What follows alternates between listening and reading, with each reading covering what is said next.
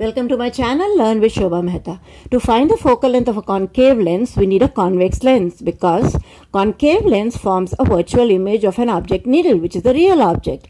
So convex lens forms a real image I dash. Remove parallax. This is the first part of the experiment. Then concave lens is placed between convex lens and position of I dash, means it intercepts the rays before they form the image I dash.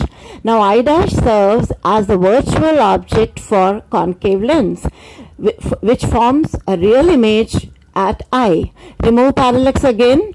This final image is I. Now positions X, Y, Z and S are positions of convex lens, image I dash, concave lens and final image. So Y minus Z becomes object distance and S minus Z is the image distance for concave lens. Use lens formula. Take 2 more readings.